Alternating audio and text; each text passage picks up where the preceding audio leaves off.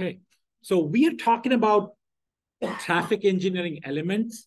So this is sort of the things that we need to make sure that we look out for when we are doing any kind of analysis, when we are doing any kind of measurement, when we're doing any kind of evaluation.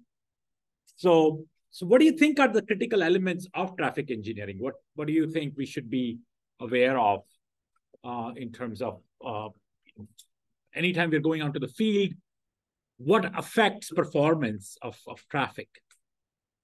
Yeah. The density? The density, so density affects it, but density is basically, you're essentially measuring the demand, right? So density is a sort of a metric that you want to evaluate for. It's not something that, so yeah, it's an element that it's a quantity that we're going to measure ultimately, but I'm trying to get at what's the most fundamental or more fundamental units that actually affect performance. Yeah. The amount of heavy trucks and large vehicles. Yeah. So sort of vehicles would be the thing that would be interested in. What is your vehicle mix, right? For example, right? So that would be something I'm interested in when I talk about traffic engineering elements.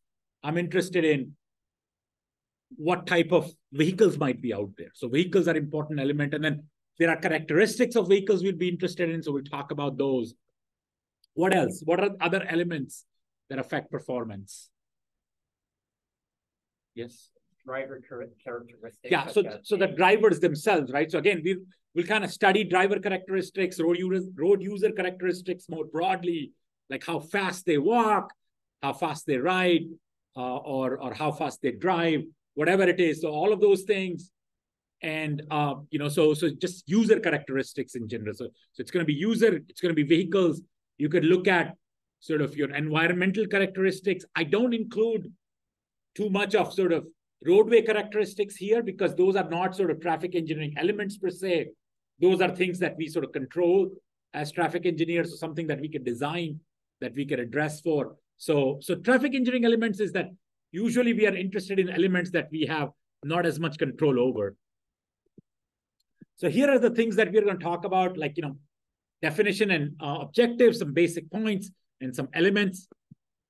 So for transportation elements or traffic engineering elements, let's first talk about what's our mandate as a traffic engineer. What are we trying to achieve, right? So what's one thing that what are some of the things that we want to achieve through our design of the traffic systems?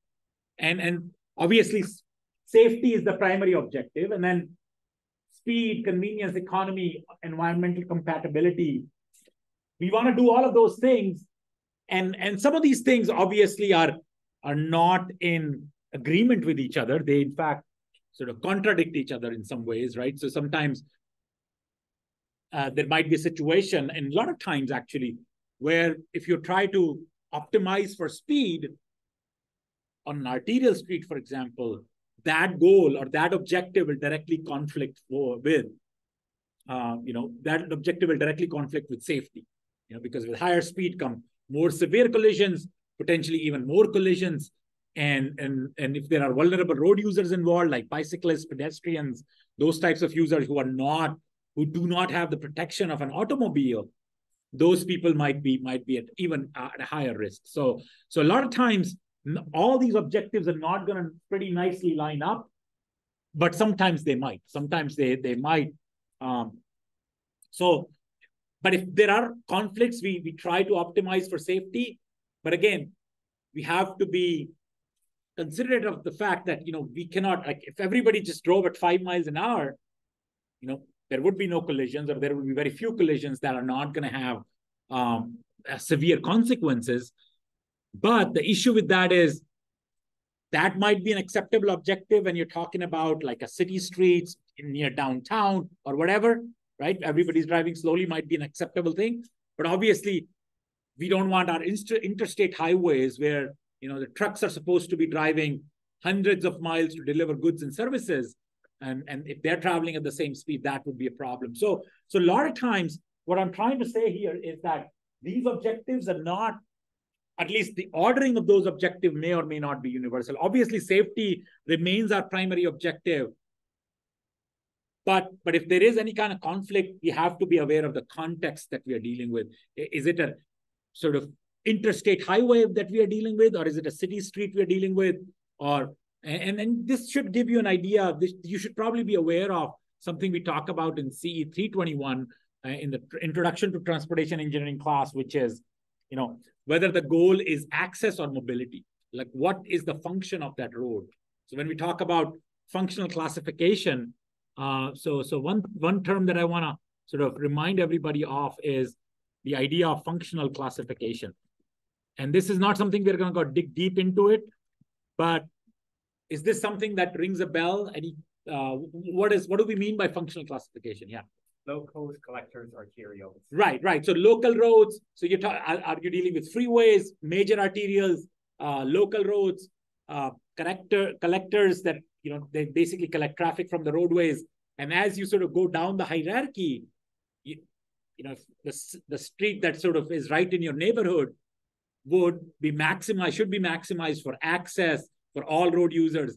As you move, even city arterials, I would argue that should be optimized for all road users with maybe potentially lower speed. But then when you move up the hierarchy on the freeways, where there's going to be potentially full access control, potentially there you could optimize for car speeds and truck speeds and whatnot, because at that point, the distances have become so large that you won't expect a lot of pedestrians or bicycle traffic there, right? So again, all of these objectives, safety is always going to be our primary objective, but how do we handle the trade-off between objective would be a function of sort of functional classification.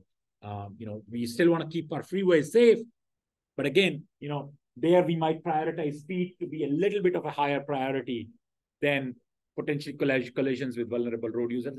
And those things could, again, be problematic in a lot of times. Like, for example, in rural areas, you might, and again, awareness of context, you might be dealing with wildlife, for example, right? So there might not be any pedestrians, bicyclists, but speed control or some sort of awareness of obstructions on the road might still have to be useful if there is wildlife crossing, for example, right? So you might have to design the systems for that accordingly. So we always want to prioritize safety, and then how we sort of look at all these other things depends on functional classification a little bit. So just being aware of the context. Is that sort of is clear, like, what we are dealing with? So again, we treat that as one of the traffic engineering elements, because this is something that as traffic engineers, we don't want to exert a lot of control over. We really want to prioritize safety. This is our mandate from all the books and all the elected officials, whoever funds our projects, everything, right? So all of these, so this is kind of, again, it's an element that we are dealing with, right? So safety being the primary objective, and speed and convenience, economy and environmental compatibility.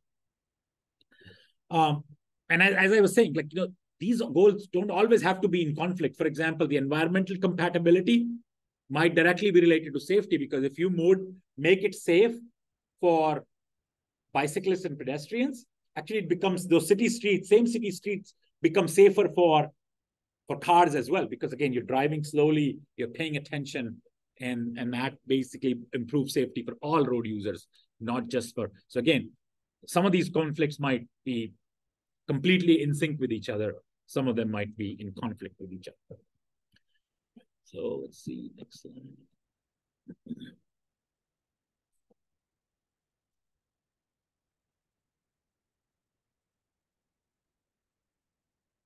Okay, next slide.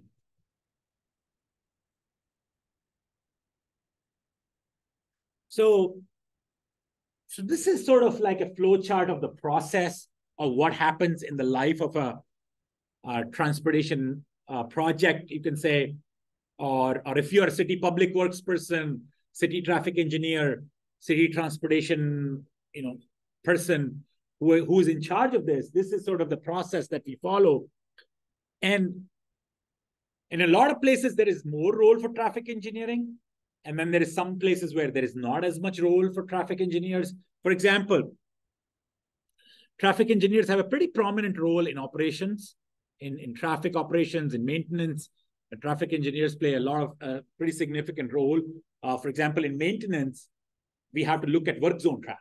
right? So how are you going to manage work zone traffic? What are our detours going to look like? What's going to be the lane closure arrangement, right? So there is a lot of traffic engineering elements that go into it. Now, in this class, we're not necessarily going to talk a lot about what happens in a work zone specifically, but we are going to learn the principles of safety, principles of traffic operations. How do we do lane taper, for example?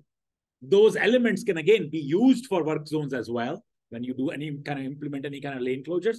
But again, we're not going to focus specifically on work zone a lot in the class. Again, it's just a 10-week class. But again, we are going to pick up on principles and ideas that could potentially be applicable even on the work zone. But again, the major point here is that this is an area, operations, traffic maintenance, this box right here, it's pretty prominent role for traffic engineering, right? And then there is, in planning, traffic engineers have some role. Planning,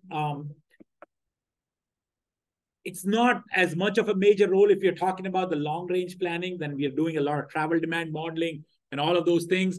But again, even within the travel demand modeling realm, when you're talking about sort of validating travel demand models, right? So validation of travel demand models require us to be using the data collected, traffic volume data that's being collected on city streets, for example, right? So that's where, traffic engineers would have some role to play in providing that data, accounting for that data. And obviously, all of these fall under transportation planners, transportation engineering purview. But specifically for traffic engineers, they would probably contribute traffic data, maybe even some historical collision data. They would help out with those processes, even in the planning stages. And then obviously in design, you will see there would be, and I'm going to try to, this is something that's pretty easy. There are a lot of elements of highway design, geometric design, roadway design that fall the purview of traffic engineers, right? So sometimes that line could be pretty hard to draw. What's traffic engineering versus what's highway design, for example? When you're doing level of service analysis, you could always sort of look at those level of service problems as sort of an evaluation problem, but then they could also be sort of planning design problem where you might want to think about questions such as, okay, when do I add a third lane, or when do I need to take away this lane or what happens when I take away this lane and make space for bike lanes, right? So all of those questions, right? Those are design questions, but then they are also traffic engineering questions. So sometimes the line between the geometric design and traffic engineering could be fuzzy. And I'll talk about in today's lecture, I'll talk about some things that I'm going to specifically leave for geometric design class, like CE 422. But then, easily you could have addressed those questions here as well, because, those questions are clearly of interest to traffic engineers as well. So again, you have to be flexible in what your role is. Sometimes you might have to engage with these other elements. And then once we do the operational, when we are sort of experienced the transportation system, there is role for research as well, right? What are we going to do? How does the practice actually change as a transportation engineer, as a traffic engineer? Research is what contributes in changing of the practice, right? And that research could be that the research that's done to shift the highway capacity manual, for example. So highway capacity manual, every few years, a new edition comes out, and that's based on new research, right? They are looking at how these new vehicles are functioning, for example. What are our newest vehicles capable of? So those kind of things help us out in figuring out what should our highway capacity manual chapters look like, or what should they look like? So all those things. And then obviously, research sort of also affects planning, and it's more of a cyclical process. And I'm not here to say that this is the best way or the only way to represent what happens in the transportation system. But what I would like you to take away from this is that what are sort of the most prominent roles for traffic engineers in this process? I would say planning, design have sort of pretty, maybe limited roles, but still pretty significant role. Research, again, traffic engineers have to sort of contribute in the field of research as well. But then what we're going to mostly focus on in this class is sort of traffic operation piece. Even within this box, this is sort of going to be the piece that we mostly focus on. And anytime you guys have questions, please feel free to ask those questions. There are no bad questions, as I've said before. It's all, everything is a good question for me. So please just never hesitate to ask questions. Okay. So these are sort of three categories of elements that when you're talking about surface transportation, road transportation, vehicles, highways, road users, right? Those are highways or roadways, you could say, basically moving ways where our vehicles are going to move, where our pedestrians are going to walk. So I'm saying highway here, but my classification here is much more broader. It's like any place where people move. So it could be highways, it could be streets, it could be your walkways, sidewalks. All of those things are part of our roadway network, right? So we want to focus on that. And then this is what we are designing for. This is what we focus on. And obviously, because there is so much interplay between, because road users are the ones who are operating the vehicle is on the highway or the streets or wherever, and then highway feeds into how users are going to behave as well. A lot of times, we forget this element. We forget this connection that, and I think traffic engineering as a profession has been guilty of this quite a bit. What I mean by this is the idea of, you would hear this a lot actually, is, and tell me, raise your hand if you've heard this statistic before, that something like 90% of crashes are basically human error. Have you heard of that? Right? We've all at least heard some version of that. It's the nut behind the wheel or whatever people say. And there is obviously some truth to that. Like, so the way I would phrase it is this question of what's the link between road user or infrastructure broadly. So I probably should say here, roadway infrastructure instead of just highways, and road user. What's the link between these two, right? So if I want to talk about the link between roadways and highways, and what's our performance look like? So what does our performance for the roadway look like? The link there is that road users don't make their decisions in vacuum. So let's say, think about this, right? You have a posted speed limit of 30 miles an hour, and you start seeing people going 40, 50, 60 miles an hour on that same street. Obviously, there is potentially some blame to be cast on the road users for doing that, right? But you also have to think about, is the infrastructure sort of inviting the people to drive fast? Is it, providing a visual environment? Is it providing sort of a environment where drivers are sort of encouraged to speed because they feel safe no matter what speed they drive at, right? So here is,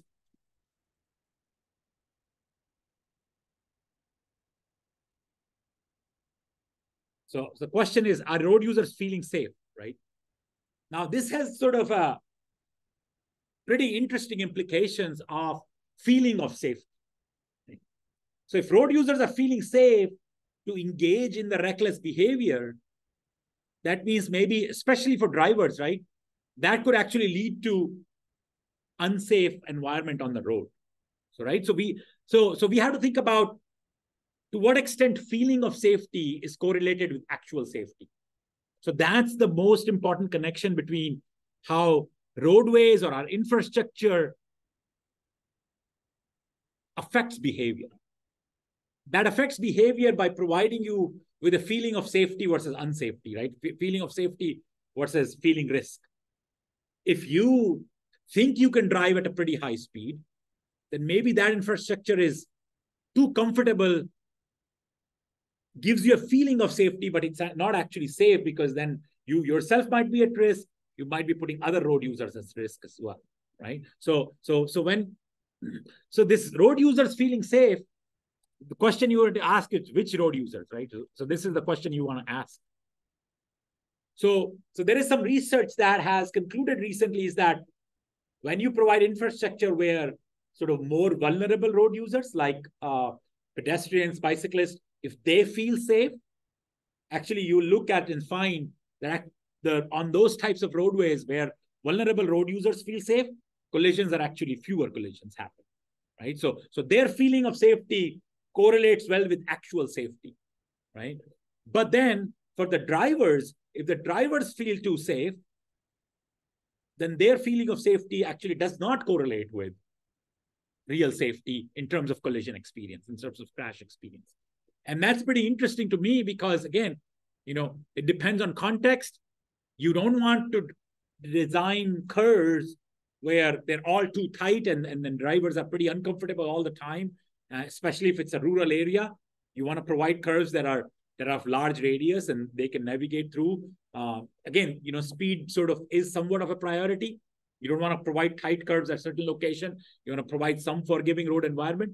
But if you start doing like these wide lanes, these places where drivers feel pretty safe going as fast as they can on city streets, then you might be inviting trouble because you want to be able to serve the infrastructure for other road users as well. You want infrastructure to serve all road users, at least in certain environments. So it's very interesting. And I'll kind of talk a little bit about one experience that I had here pretty recently.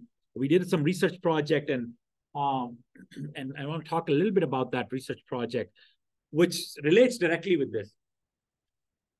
How many of you have heard of edge lane roads? Anybody's heard of edge lane roads? 1, 2. Okay. So I want to talk a little bit about edge lane roads. So edge lane roads are pretty interesting because what they are is, I'm going to try to see if I can draw those out here.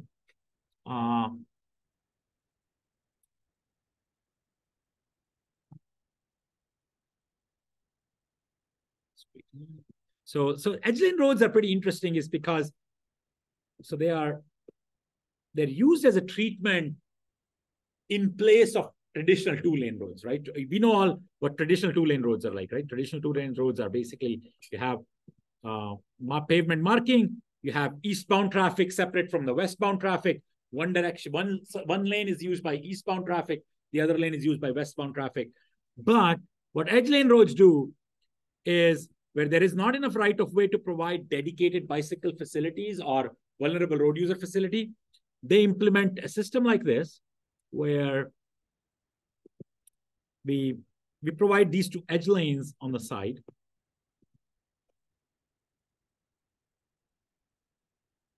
Okay.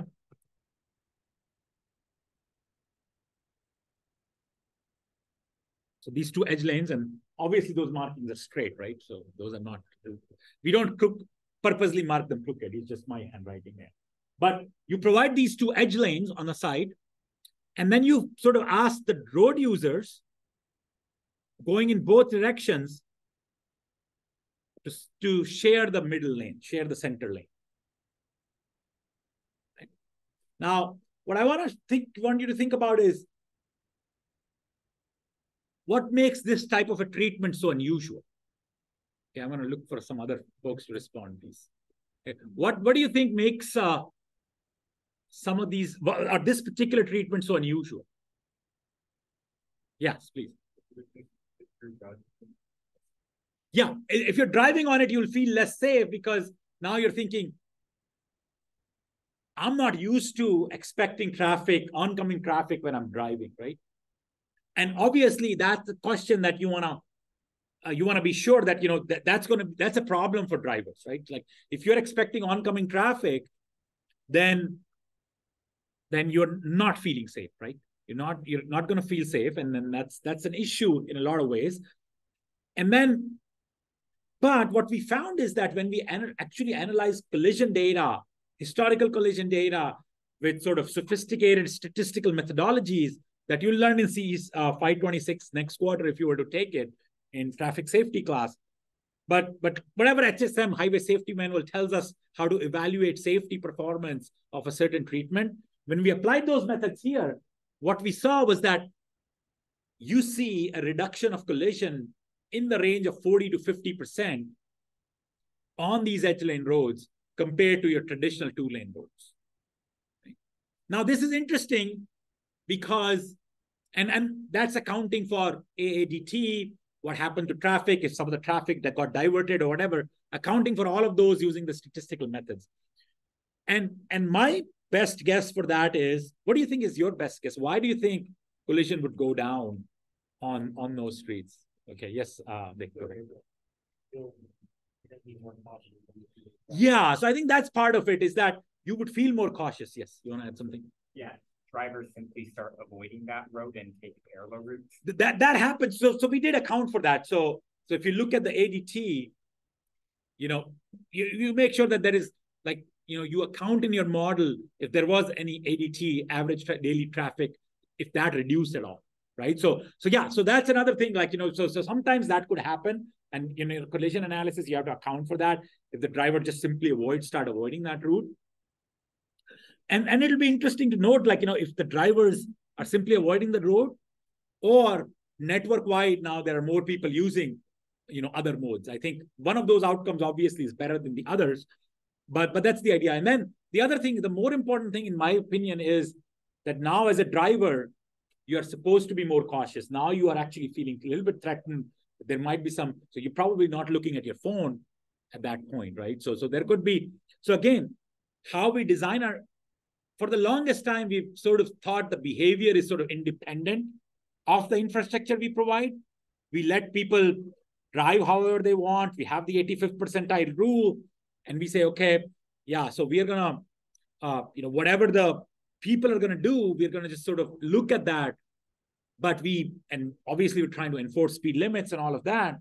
But I think that piece of how can we design infrastructure that encourages safe behavior hasn't been all there. Like, it's been like, okay, we're going to provide the infrastructure for high speed, and that's fine for certain contexts, but doesn't work very well in other contexts. So just that, that connection between infrastructure influencing the road user behavior, we have to always keep in mind of that.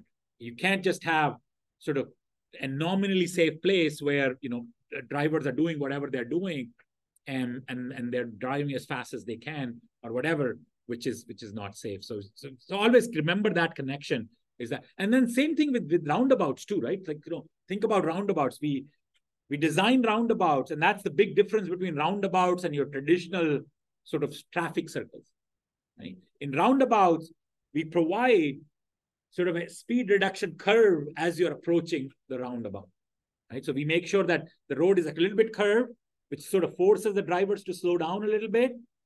And then because their entering speed is reduced at that point, then whatever collisions that do occur in the roundabouts are sort of less severe in nature. And that kind of infrastructure is pretty hard to provide if you're talking about a four-legged intersection. The drivers are just sort of zooming past that a lot of times. So that's same thing, same idea. And we are actually getting better at that, right? Just kind of reducing speeds by design. And that's why, something that, traffic engineers should absolutely be looking to do in the future. There is a lot of places in our infrastructure where this type of strategy has not been attempted, but could be attempted, and infrastructure could be made safer in a lot of ways. So would love to sort of, if you take away so what you need to take away from all of this discussion is traffic engineers through design, exert a lot of control on how users behave. We cannot always skirt past that idea that it's the nut behind the wheel that's causing the crashes, right? So we cannot always hide behind that statistic. We should not be hiding behind that statistic. We should be trying to provide infrastructure as safe as possible for all road users, so that we see fewer collisions and not just have an excuse that it's just the driver error or whatever that's causing the collision. Okay. Any questions? Yes. Quick comment. The other day I saw someone at the big roundabout. I saw someone just turn left right after the. Yeah. I was gonna ask if you think, I would think like for cars is the most effective, like where it's most effective for cars, like I was thinking about is the lights. Might be worse, like bike lanes, like I guess like the two-way bike path versus the Okay, so if I understand your question correctly, you observe somebody making a left on a roundabout, But was that a car user or a bicycle user? Car user, yeah. Okay, okay, And okay. they just like, Because if it were a bicycle user, maybe you caught me doing that. No, I'm just so no. I would never do that. But the idea is that I think that question, yeah. So I'm not saying that drivers don't make any errors, right? Drivers do make a lot of errors, and this is not to absolve all drivers. So if you're sort of doing that, there's no way you could prevent all of those wrong way driving that people are doing on purpose. But the idea to me is that if somebody is doing that at that point, hopefully, when somebody engages in a behavior that egregious, they're probably looking at very carefully what they're doing, right? So they're probably making sure nobody's coming. So hopefully some of those things are not, I think the issue that is, most sort of the most crashes happen or most collisions happens and fatalities happen in places where we do something when we are not paying attention to the road and we are sort of not worried about what's going to happen to us. That's when, I think most collisions happen. So and your next question was like, can we make sure that, all road users are behaving safely in terms of bicyclists and all of that? Yeah, I think we should probably make sure of that. But the other thing is that we have to also be mindful of the fact that what is the consequences, right? So if it's a car user that's making a mistake, then the consequences are likely to be more severe versus a bicyclist making a mistake, right? So there is going to be, for especially for others, right? So if the bicyclists make a mistake, then you're probably talking about they're endangering the person that they're most endangering is themselves, and rather than other road users. But for cars, that's not the case, right? So we have to kind of be mindful of that question as well. And that's why, I'm not, it's, so this is kind of going back to a question of sort of equality versus equity, right? Like, obviously you want to enforce the law with some sort of equality, but then if we focus too much on that, then maybe that's not going to lead to the most safe outcomes. Because again, as a car driver, you endanger more people, more other drivers, other road users, if you are behaving recklessly versus a bicyclist who behaves recklessly, who are mostly putting danger to themselves. So that's yeah, obviously, we can't have a complete lawlessness in a lot of ways. So that's why I think maybe adapting some of our laws would be useful as well, right? So we should have. So, for example, there's one thing that's going around is Idaho Stop, right? So Idaho Stop is sort of a big issue. Does anybody know what Idaho Stop is? You don't. Anybody else knows Idaho? It's not California Stop, is it yet? Have they signed it? I don't know if the governor has signed it. We keep sending it to, not we, but the legislatures have sent it to him a few times, but he keeps vetoing it. But anyway, the Idaho Stop is basically converting all the stop signs on the roads for bicyclists to be yield signs. So you don't actually have to come to a full stop before. And I like that idea of, and it's Idaho Stop and not, it's been enforced in Idaho. They haven't seen any worse safety outcomes for bicyclists compared to the neighboring states or anything like that. So I think it works because I think it actually minimizes the time that the bicyclists spend in sort of the danger zone of like where the two roads are meeting, right? So basically what happens is that if you convert the stop sign to a yield sign, and everybody obviously knew about that, then bicyclists can navigate the intersection faster than having to complete stop and then going. And what helps with that is that the bicyclists the time that they're vulnerable on the intersection of the two roads, that gets minimized. And I think that leads to more safe outcomes for them. So that's the question, right? So in some ways, we should definitely consider changing laws, changing the processes. So we're not sort of, and this is the thing, right? Every bicyclist that I know treats stop signs as an Idaho Stop, by the way, right? So we see that all the time. So that's why sometimes when the behavior is in a certain way, it actually helps, to change the laws completely rather than sort of always, kind of having some kind of a lawlessness in there. So this is kind of an interesting question. Lot of interplay between different factors. Politics comes into play. A lot of different things that go into that type of a decision making. And so, yeah, so I don't think they've quite signed it. I think this year also it passed. Last year it passed. The governor vetoed it. I think this year it passed. I'm not sure if the governor has been vetoing and signing some bills, so I'm not sure. I haven't quite kept track of what happened to that particular bill this year. Does anybody know? Probably not. But it should be coming. I think ultimately they're going to force his hand and just kind of pass it in a way that goes through. So I think that will be a good outcome overall. So for safety. Again, all of these questions relate with how the infrastructure, the highways, and roadway users, how they interact with each other. And that's what makes traffic engineering so complicated, so different than other disciplines within civil engineering too, right? Because you are always going to see that nobody questions the judgment of a structural engineer, for example, right? So you just don't see that happening because nobody feels equipped to do that, right? I barely feel equipped to do that, right? Even though I have the civil engineering degree. So because people don't feel equipped to do that, nobody questions it. But then because people are road users, they interact with the infrastructure every day, they feel equipped and emboldened, I would say, to question the road, question the decisions of a traffic engineer. And that's not to say that we don't make questionable decisions, right? So again, we do make some questionable decisions, and that's fine if public object to that. But again, there is a line to be drawn somewhere between, sort of relying on the experts and relying on the road users. And what's that line? That's what makes traffic engineering a more complicated profession than even structural engineering. Structural engineering obviously is complicated, quite difficult in a lot of ways, quite challenging mentally. You have to be pretty methodical in how you approach things.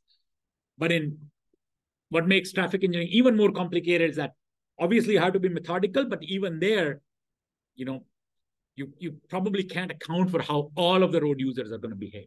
You try to account for it as much as you can, right? So that's something to keep in mind as you sort of engage in this profession. It's easier in some ways, but more complicated. Does that make sense?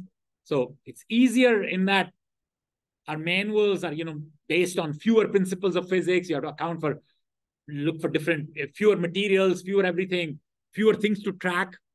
But then when rubber meets the road, when people actually interact with infrastructure, a lot of complications can happen. So it's easier, but complicated. That's how I put our profession, right? So any questions, any thoughts, any comments? Mike here. So let's see. Okay. So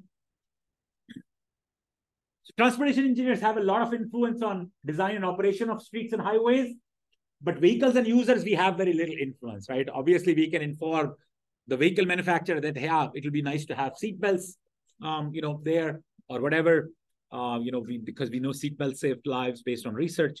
So seatbelts get mandated. That's great. Again, long-term thing, but very little to low influence, not as much influence. We probably can't stop. We can provide input to who should get licensed, who shouldn't get licensed, automatically renewed, right? Based on the age and research on what it tells about reaction times and all of that. But we can't just, make that happen. But in terms of roadway infrastructure, we have a lot of influence, like how we design infrastructure. Even with a lot of, these manuals, they give traffic engineers a lot of leeway. If you document how you're making your decision methodically, you can influence the design quite a bit. There's a lot of ways you can play around with that. Even Federal Highway Administration, a lot of sort of these traffic engineering innovations, they start as the right to experiment, right? So you could actually request for experimenting with certain treatments in certain jurisdiction, where the Federal Highway Administration will ask you to collect the data, right? So edge lane roads were like that, right? So in US, they've been pretty common in the Netherlands, for example, and a lot of the European countries.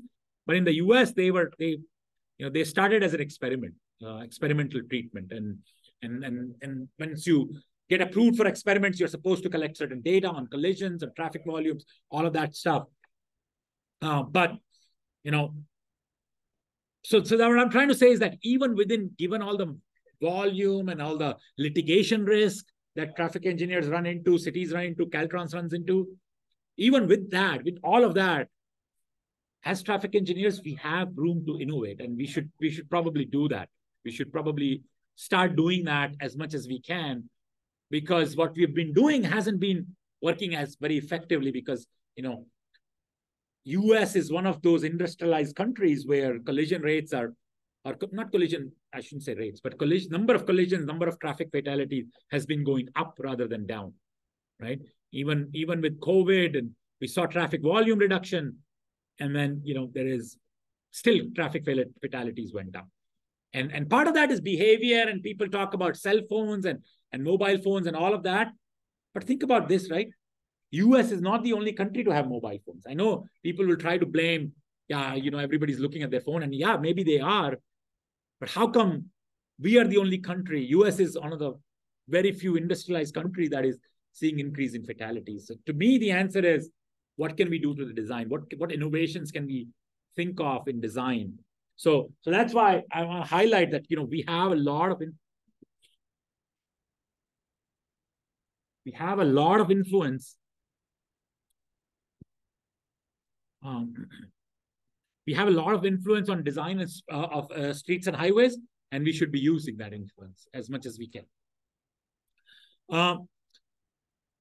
In vehicle, and then there are, not all is hunky-dory, right? We can't control everything. For example, US just has more heavier vehicles in the mix, right? We just have more SUVs in our traffic mix, and they potentially lead to more fatal outcomes, more injury outcomes, and that happens. Again, we don't have a lot of influence on that, and we can't do anything about it other than to have sort of narrower lanes where people are encouraged to drive slowly, even if they have a big vehicle, right? So those kind of things we should always be looking to exercise.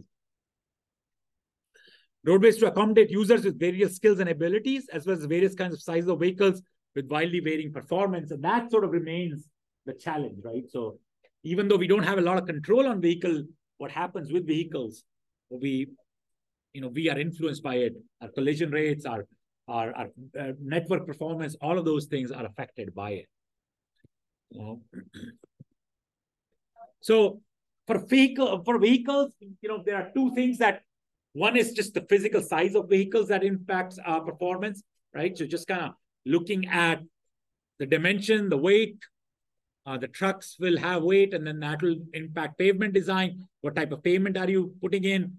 And on that pavement will depend on your skid resistance, right? So what type of pavement you're providing will dictate what type of deceleration rate vehicles can generate in wet weather, for example, when it rains.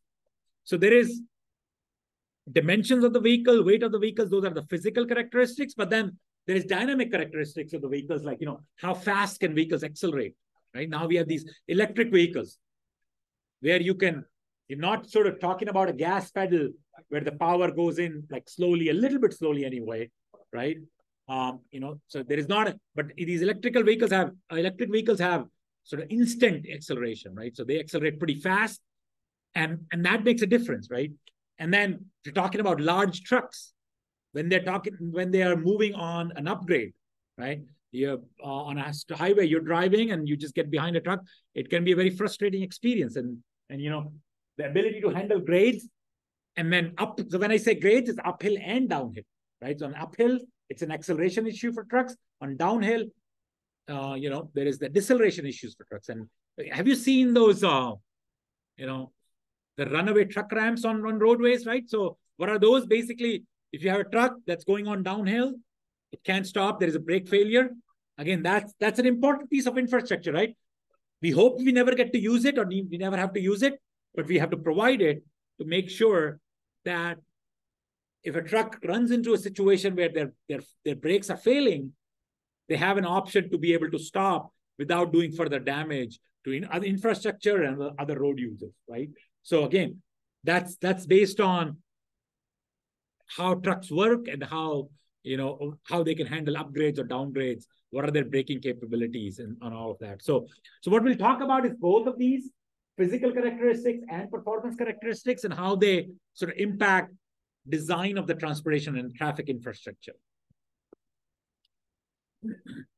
So how does vehicle dimension affect design? How about vehicle weight? So let's look at those questions. So here is the very interesting sort of statistic on thinking about cars, passenger cars, even sort of the biggest of your SUVs actually do not damage the pavement that much, right? Because, and we learned that in CE 321 a little bit, but think about, does anybody recall the sort of the pavement damage formula? Like, how does the weight translates? At least the form of the formula. You don't need the exact formula. Go ahead. Weight to the power of 4. 4. So it's weight to the power of 4, right? It's pretty high sort of exponent on that. It's weight to the power of 4. And what that means is that smaller vehicles, the damage done by as you increase the weight, it sort of grows exponentially. And then you could see that 80 to 85% of the heavy vehicles are legally loaded.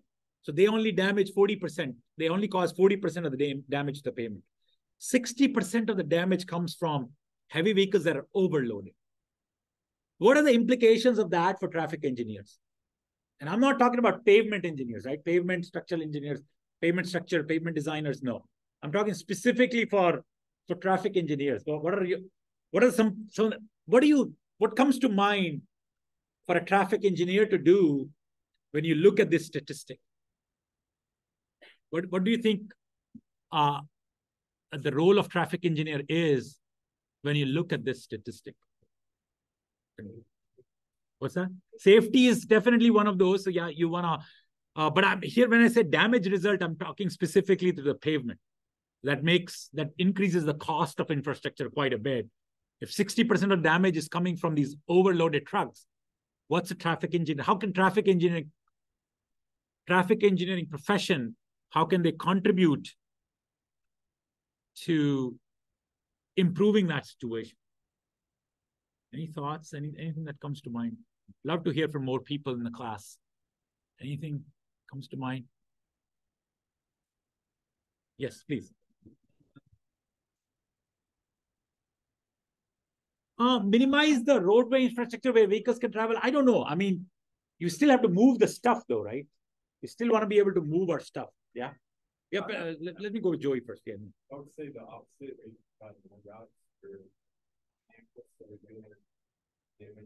Less damage to like only one route and 2 routes.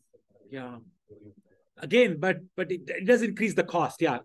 That's a possible solution. Yeah, providing more routes where trucks can travel. Possible solution, but again, increases the cost. Yeah. I don't know if this is really an engineering problem or more of an enforcement problem, but increasing enforcement by increasing the amount of weigh stations to increase compliance with the vehicle. Yeah, so that's a good point, right? So the point that was made just now is that if you can sort of enforce this weight limit, right? But their traffic engineers don't have to just rely on enforcement, right? We can sort of help people research technology on weigh in motion, for example, right? So instead of having those sort of places where the drivers have to kind of go out of the place and then get weighed, if you can help infrastructure with equip that with weigh in motion sensors, and then as traffic engineers, because we know where the trucks are passing through, we can advise the planners or whoever the agencies into thinking about where to put those weigh in motion sensors. What are most strategic routes where we can put them to get the most out of our enforcement bucks, right? So these weigh in motion where the trucks don't have to actually pull over and just drive through, and those would be pretty useful, right? So then if we can reduce some of that damage where 60% is pretty significant damage. And not to say that if all of these 15% trucks were not illegally loaded, they wouldn't do any damage. They'll still do damage, but at least that damage will be much lower because again, of that exponent of 4, right? So that's pretty significant. As you increase the weight, it's kind of very similar to what we see in our the link performance functions also are a little bit linked to the power 4. If you look at the delay as the demand increases, that's the kind of the graph you're dealing with is basically graph goes like this, straight line for a little while, and then just sort of shoots through like that.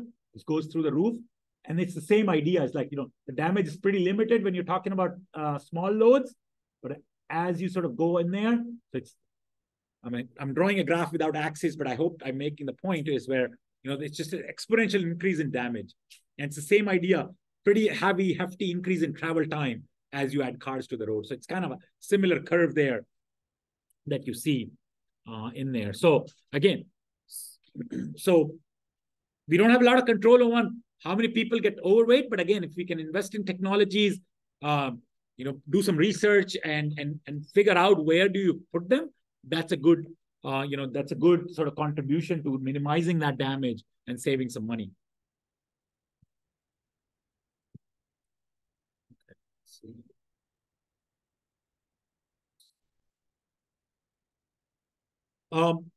Physical characteristics, the weight of the vehicle. So this is sort of, your Cuesta grade, because we know the load is going to be pretty high, right? It's trucks are going to be heavier. So that means they will have a harder time braking on the downhill. So we basically have a pretty lower speed limit for the trucks. We want to make sure that the trucks are driving at a safe speed, and their speed limit is 35 miles an hour. And this is the kind of place where you can't do much. You can't actually narrow down the lane because it's not just the trucks who are going. And this type of speed limits could be pretty hard to enforce too, because again, it's a downhill. And, so the answer there is pretty complicated. You can't really do much with design there, is that you provide the enforcement, and then maybe you have a truck lane on the side where the trucks are all alone. They can travel on their own. And if there's somebody, so that, but you just have a differential speed limit, and you probably have all seen it on Cuesta grade. So this is sort of the map of the area. This is what it looks like. So why do we do this? Because we are sort of trying to make sure that the trucks are safe because of their large weight. They have a trouble stopping on downhills, right? So let's see. You've all seen that too, right? Yeah. It's again, implication of physical characteristics. We see this all the time, right? On Cal Poly Bridge. It's surprising how many times does that happen, right? And that railroad bridge coming in on Highland, that get damaged all the time. I've been here 15 years. I've probably heard like maybe 6 or 7, collisions between, trucks and that railroad crossing. That's so interesting. Like, they provide the marking, they have sort of all those things, but sometimes, people are just not paying attention, and that happens. And hope the good news is that when this type of collisions happen, for the most part, they don't lead to fatalities. Right? At least that doesn't happen. There is disruption. Obviously, there's loss of property, but at least it doesn't lead to fatalities in most cases. So that's something. And then what other ways physical characteristics affect our design?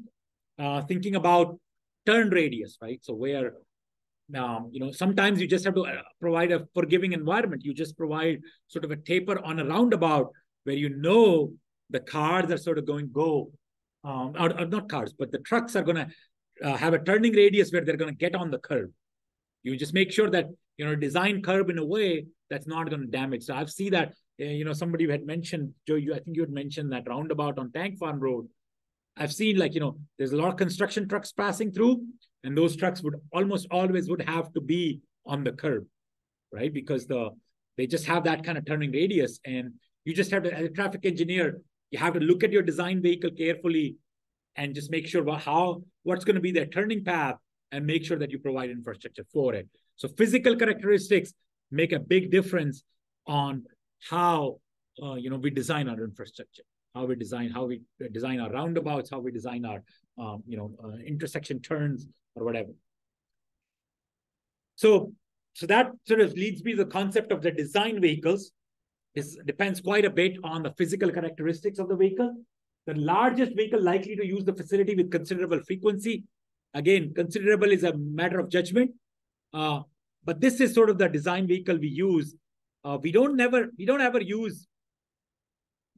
So different vehicle types, passenger cars, We almost never use design vehicles as passenger cars. Sometimes in parking lots, especially if those parking lots are a place where, where you don't expect. So this might be sort of the top of the parking lot, for example, where you don't expect the fire truck to ever having to use it. If you could do the fire control from outside of the structure, then you will probably use, passenger cars as your design vehicle on those parking lots or parking garages. But for the most part, you don't use passenger cars as design vehicles, right? So that's buses are sometimes, school buses are usually design vehicle for residential streets. We use them sometimes. That's sometimes the case. We always so school buses could be used for design. And again, all of these are specified in the AASHTO Green Book, American Society of Highway and Transportation Officials. They publish a green book, a manual where dimensions of these, how they turn, their turning radius, their turning templates are all provided in the AASHTO Green Book. Truck, single unit, tractor trailers, articulated vehicles. For residential streets, we use a single unit truck as our design vehicle. But then for the major roads and freeways, we use a tractor trailer as our design vehicle. RVs, motorhomes, cars, camper trailers, potentially in recreational areas, so campgrounds. That's where you would use these RVs as your design vehicles. It just kind of depends on the context, right? What you're using as a design vehicle. So this is sort of the templates that are provided. Now, good news is that these are the templates that are provided in AASHTO, but there are software packages that are available to you. So when you're trying to lay out a roundabout, for example, there are software tools like AutoTurn, for example, that are used to then see how the trucks are going to turn. So this is sort of, these types of templates are now integrated within, within certain software packages. So for example, so this is sort of a low speed turn example for a design vehicle. So I'm going to hide this. Right, so this is like different dimensions are provided. And then this is sort of a truck as it's turning. And this is the maximum width you have to provide. So this is a slow speed turn that I'm talking about. Slow speed turns are turns that are made at less than 10 miles per hour speed. So, so that's one type of turn that you need to be concerned about. So this is at intersection where the trucks are trying to turn right turn, maybe even making a U-turn or whatever. But then sometimes there are high-speed turns. So those will be highway curves, for example, where you're not expecting trucks to slow down, but you might still have to provide some sort of widening because the trucks, you might have to provide some sort of lane widening there because when the trucks are navigating that curve, their back end, their rear end is sort of protruding into the other lane, right? So that's where to keep the things, other road users safe, you might have to widen those lanes on the curvature, on the curves. So this example, this picture shows you sort of a low speed turn, but then there could be sort of, even on the high speed turn, you might have to do some lane widening just to account for the turning movement of the truck, right? So you have to be, looking at that. And again, those types of templates nowadays are implemented into the software. So you just have to kind of learn how to use those software packages and just apply them. They're not very complicated to use. They're just basically pretty simple, straightforward type packages. So these are different design vehicles, height, width, overall, overhang, typical kingpin center. So these are all the characteristics that are important. And you can see that for school bus, interstate semi-trailer, and then there is, I think there is single unit truck on the top there. So those are the ones that are sort of 3 or 4 conventional large school buses, depending upon which is used by the local school district. So these are the 4. So if you sort of look at these 4 design vehicles, you would probably cover most roadway infrastructure. Yes. No, that's more common. It's like, would fire trucks typically trump school buses or residential street designs? That's a good question. I think the fire trucks, the way... Because the aerial ladder trucks are no longer than 36 feet that's used for the bus. Yeah, that's a good question. Yeah, you obviously want to make sure that your fire trucks can go in there But again, those large fire trucks, if you're talking really about the community, like, what community is there? I don't see the fire truck on this list, right? Fire trucks are all ordered to right spec, so they're all different. Right. And that's a challenge too, by the way, right? One of the sort of the challenges of implementing complete streets and all of those things is sort of, what do we do about the fire trucks? Because everything is bigger in the US compared to most other countries. And maybe that's one thing that, we need to kind of work towards.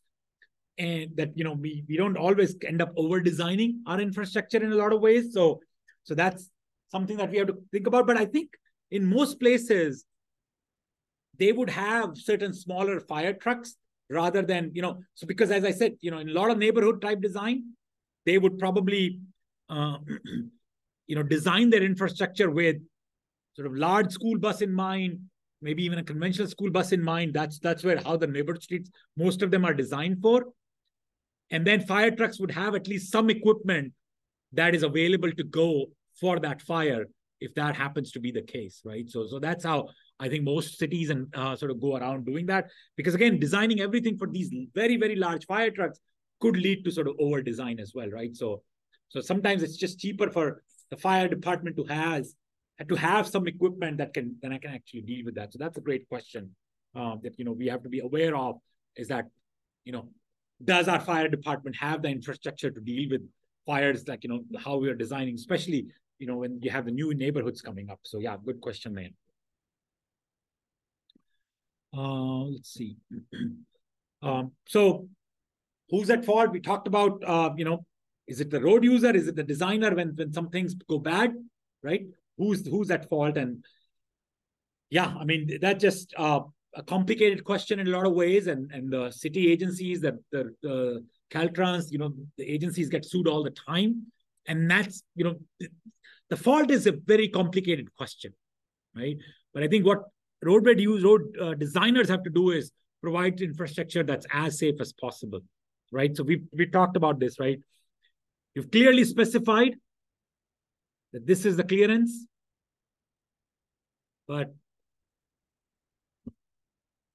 then the road user still hit the curb, right? So who's at fault? I would say, if you are in a situation, but maybe there is not enough advance warning there, right? Maybe the warning has to come that, once they get to that decision point on their routing, that they cannot avoid this piece of infrastructure anymore, they should be, told to be turned around. In most cases they are, but if they're not, then, that's a problem with the design, right? So we have to make sure that road users don't end up in a situation like this. So the way I think about sort of assigning blame for a crash or collision on road users is that it's not that the road users are causing 94% of the crash. Maybe a more accurate way to put it is that road user action could have prevented that crash 94% of the time, but we can't expect them to take that action all the time, right? So something to think about there. Let me grab my.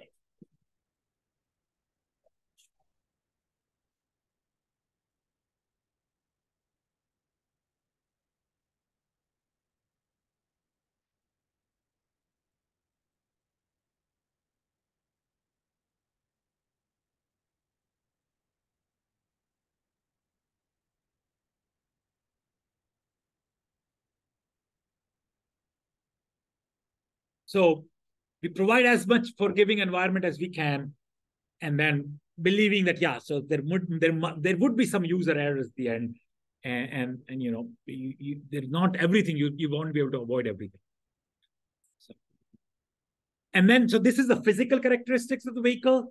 Now let's talk about the dynamic characteristics. So basically those are acceleration and deceleration rate, affect a lot of different design elements, right? How does it affect the transportation network? Where do we need to consider? So think about the dynamic characteristics of track, how they accelerate, how they decelerate. And we've already given you some examples, but can you think of more examples of where that would directly impact the decisions you make as traffic engineers? Okay, I'm going to look for other folks to be able to answer here. Or are there places where we can see the impact of dynamic characteristics of vehicles and how they might impact design. I would love to have somebody new try to at least answer. Yes, please. Yeah, the on-ramp's a perfect example, right? So when you're getting on from on-ramp, you know, you're probably on a city street going 25, 30, 35 miles an hour. You're trying to get on a freeway where the speed limits might be 65, 70 miles an hour. The traffic might be going at that speed. So yeah, what should how long your ramp ought to be? Do we need to provide additional, if we can't provide a longer ramp, do we need to provide acceleration, deceleration, there's lanes on the freeway. So yeah, that's a great point, great example. Where do we provide passing lanes, right? Or this slower vehicle keep right type of lane. That's directly related to, how fast vehicles can accelerate or decelerate. We already talked about the on-ramp right here. Yes, please, Max.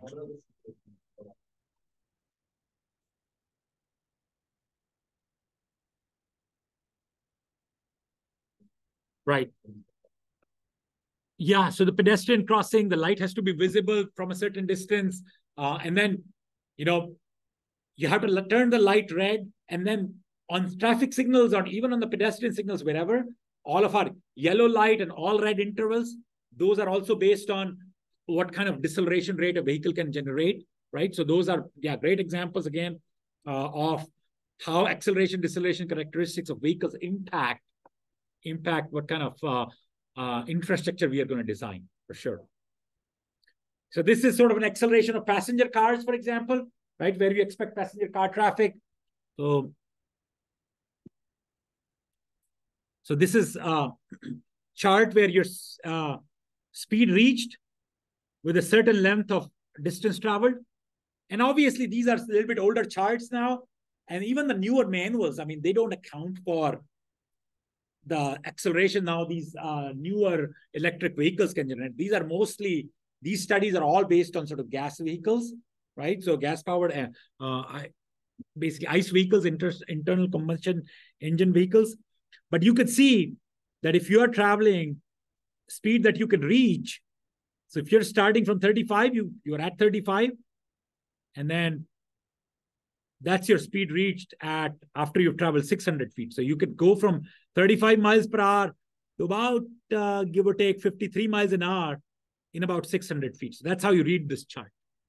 Okay. So I'm going to ask you a question here. Okay. So the question I have for you is distance needed to get to 60 miles per hour from 35 miles per hour. How much distance do you need to go from 35 miles per hour to 60 miles an hour? This is acceleration characteristic. Okay. So what I want to do is just maybe write it down, look at this chart and see if you can write it down on a piece of paper on your desks, please, in front of you, or maybe at least have thought about it in your head. Love to see you write it down.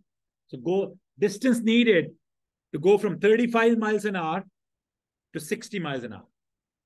Okay, so let's just write it down on our pages, wherever you're taking notes. By the way, you can take notes and you're welcome to it. I think that's great. But all the notes of all these slides are available online, okay, as Google Slides. So you could always access those slides anytime. Okay. So hopefully everybody can read this chart. That's another thing about traffic engineering, right? All these complicated questions, user behavior, all that. A lot of the actual work of traffic engineering is reading these charts too. So make sure that you can read those charts clearly without making mistakes. So let's think about that a little bit. So I'm going to go back to my spotlight. So I'm starting at 35. So this is the curve for 35 miles an hour. The acceleration characteristic says this is going to be my speed profile moving forward. And I want to get to 60, right? So this is the 60 miles per hour line. So the speed, the length that I need, the distance that I need to get to 60 miles an hour is going to be, so 60. So where the 35 miles per hour curve intersects with 60 miles per hour line. So I would be over here somewhere, right? So about 1,000 feet, is that what you got? Or am I looking at it correctly, right?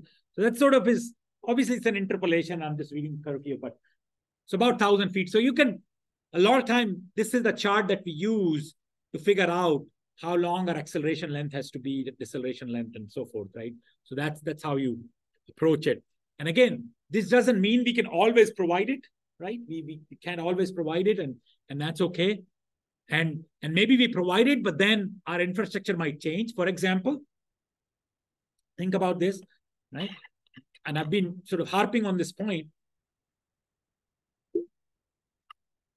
that our city streets have to have sort of lower speeds. City arterials even have to have lower speeds, but our freeway is going to be high speed. But what happens when you're designing that interchange or that acceleration lane? Now, maybe you designed your acceleration lane based on distance needed to get to 60 miles per hour from 35 miles per hour. But what if you provided some very nice complete street infrastructure, and now you made that street because you narrowed the lanes, you put some barrier, you protected the bike lane, and now, or maybe, you protected the bike lane, and you now have, instead of 35 miles per hour prevailing speed on the city streets, you brought it down to 25. And that's great. Everybody's happy. Maybe the city road users are happy. But then now your acceleration lane doesn't work anymore because people can't go from 25 to 65 using the on-ramp and the acceleration lane that you provide, right? Yes, go ahead. Isn't the common mitigation measure in that sort of case, is to over-design for the acceleration or deceleration distance, such as, say, for instance, the design speed is 45 miles an hour, you design like your deceleration lane length for 55 miles an hour. Right. Well, yeah, definitely we'll do that. So yeah, so freeways are almost always over-designed, right? So if you're talking about sort of limited access facilities, they're always over-designed. So yeah, that's always the case. Your freeways are always going to be over-designed. But in some cases, the location might have some limitations. For example, what we have in San Luis Obispo quite a bit, right? We our acceleration ramp, and so going back to the point of complete streets and freeway infrastructure where they intersect, where they interact with each other, that could lead to some conflicts on what we are trying to do. Is like if you provide complete infrastructure, and that's why it's such a problem to have sort of freeways right in the middle of the cities, right? So even if you try to change your sort of arterial infrastructure, your city street infrastructure, that could cause problems for the freeways that are running right through your city, right? That's an issue, something that we haven't fully come to terms with, and that's why you start to see these movements to sort of removing complete removal of freeways from the city streets and sort of designing bypasses where the freeways are sort of going to bypass the city. So not everybody who's coming into the city is taking the car or whatever. Maybe they take some other mode, or if you absolutely have to come into the city, and you drive to the city, you're driving at a slower speed through an arterial rather than a full-fledged freeway. So you start to see that funding being available to not have freeways right in the city centers, and that's part of this is sort of governed by these types of challenges where changes in infrastructure might sort of render whatever infrastructure you're already provided sort of insufficient for the times, and that's always an interesting challenge. Yes, please. But so are these charts developed from like a strict average of acceleration for passenger cars, like based on like the lower end? So usually those will be sort of your 85th percentile worst case. So if you're talking about fastest moving vehicle, so these will be sort of 85th percentile slower moving vehicles, like so 15th percentile acceleration rates would be. But typically that's the case. So that we design a little bit more conservatively. But yeah, so when in doubt, we use sort of the more conservative design. So when we're talking about speed, we assume the drivers are going to fast, so we go with the 85th percentile.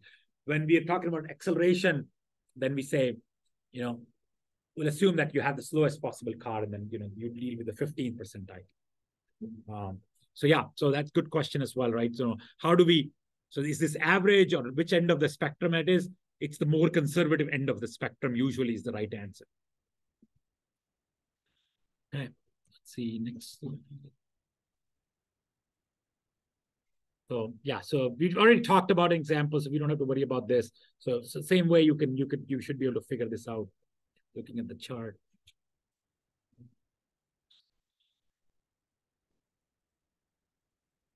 Let's do.